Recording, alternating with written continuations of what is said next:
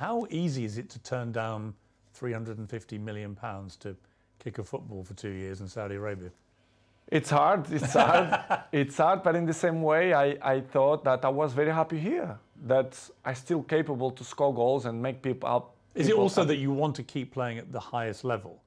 That you want to play Champions League football? You want to keep breaking records? Is it, again, it comes back to my gut feeling about you, that if it was just about money, you'd be in Saudi Arabia, right, earning this king's ransom, but that's not what motivates you. You want to keep at the top. Exactly, because I thought I still believe that I can score many goals and help the team, because I still believe that I'm still good and capable to help national team, even Manchester United. But if you don't feel surround you that the energies is in your side, it's difficult. Of course, the criticism is going to exist all the time. 37 is still not the same, but I want to see if some guy of my age maintain the level that I show. You're not going to teach me that. Nobody going to teach me that. I know. Are you as fit as you've ever been, do you think? Yes. Yes. In this moment, I feel very good. I believe that I'm going to do it amazing World Cup.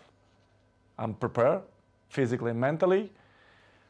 But, Piers, it is what it is. Life is good. I'm good. My mental is good.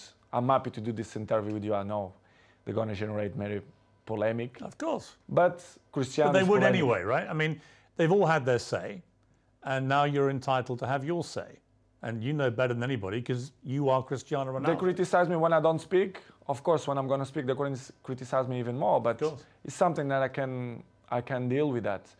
I know I'm going to disappoint a few people. Maybe I'm going to make happy a few people, but it is what it is. The life it's completely difficult. We have obstacles in our lives, and I will keep running to fight against the people who don't believe me, and the life is a challenge, and I want the people that they are wrong when they say that